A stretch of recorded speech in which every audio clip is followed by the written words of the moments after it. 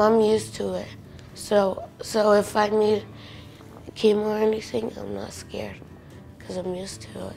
What J Money, Joseph, or J Money is having done is called a double umbilical cord blood transplant. That's unique is because, number one, when a child with leukemia needs a transplant, you first look at siblings and to make sure, see if a sibling is a match. And he has a lot of siblings, and unfortunately none of them were a good match. Of all the donors across the world, there was not a good match there.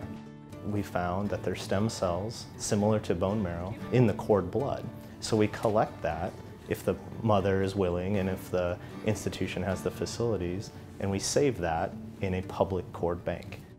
That should be good. Yeah, Okay. Don't go too far. Yep. Cord blood allows you to have a little bit less matching and still have a successful outcome. Older kids and kids that are his age, you need more stem cells just for the fact that he's an older child and a bigger person.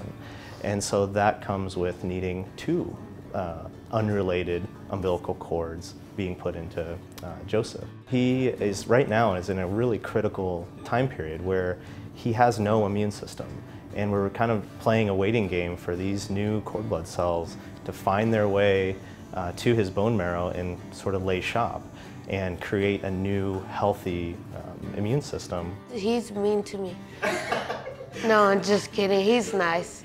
He's nice, but he put me in an NG tube, and I was mad at him. But then I got it out now, so that's better. He really just embodies what it takes to be strong, and this procedure you heard, he has to be in the hospital for at least 30 days, which for anybody, even for a grown adult, is a hard 30 days to sit in this hospital. My mom is always taking pictures, so then she made all of these.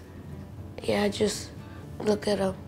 So my long-term goal for him is that he gets out of here safe and gets back to his normal routine and gets to be a kid again. And I think we can do that. And we made rocket ships like that.